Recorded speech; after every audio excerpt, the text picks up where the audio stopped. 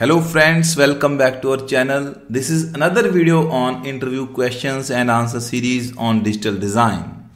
This is a very short video and we are going to discuss only one or two questions in this video.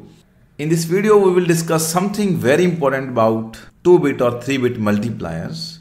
And this is very commonly asked interview question, though it is very simple but very commonly asked interview question. Now without wasting much time, let us get started.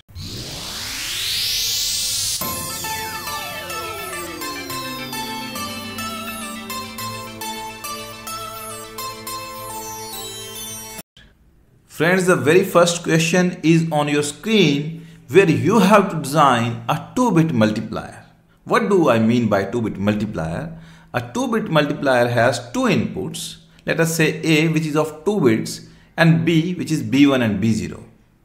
And output of this 2-bit multiplier will be P, which will be 4 bits long. This is very general understanding. If you are going to multiply two numbers having 2 bits each, then output product will be 4 bits long. Friends, this is very simple. I know most of you may be knowing it, but some of you want to try it. If you come to know its answer or you know its answer, please write it down in the comment section and we will discuss it there. Okay, let me reveal its answer.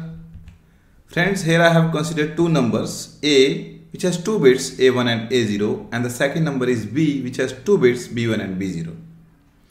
How we do binary multiplication? Firstly, we multiply B0 with A0 and we write it here, A0 into B0.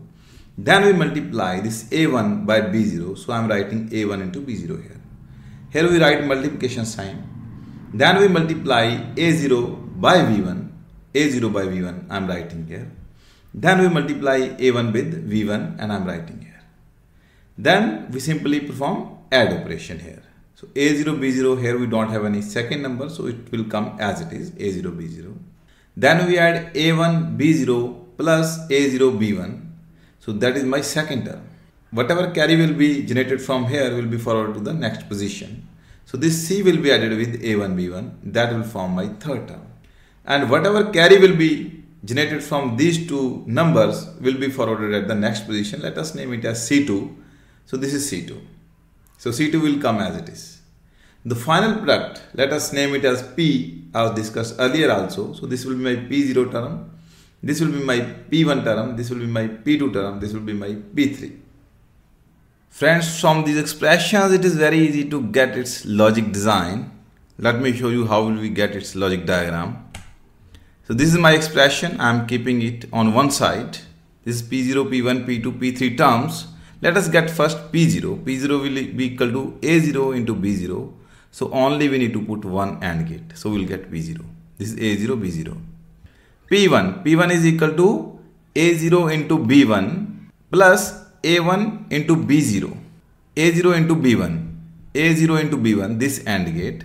A1 into B0. A1 into B0, this AND gate. Then we need to add both of them. And I am using half adder here. Half adder will give me P1 and this carry will be forwarded to the next position. So what is the next position? Next position is I need to add that carry with A1, B1. So A1, B1 I need to put one AND gate plus with this carry. So again I am putting half adder and then I will get P2 and P3. So this is my final product. Friends, now I have a question for you. It is just for your practice where you have to design a 3-bit multiplier. What do I mean by 3-bit multiplier? Here you will have two numbers. Each number will have 3 bits and the output product will be P, which will have 6 bits. Try to design it, and if you come to know its answer, please write it down in the comment section and I will reply there. With this, I am going to close this session and I hope that this would be quite informative for all of you. And in future also we are going to create many such videos. So don't forget to subscribe my channel and press the bell icon to get the notification of all the upcoming videos. Thank you so much for watching.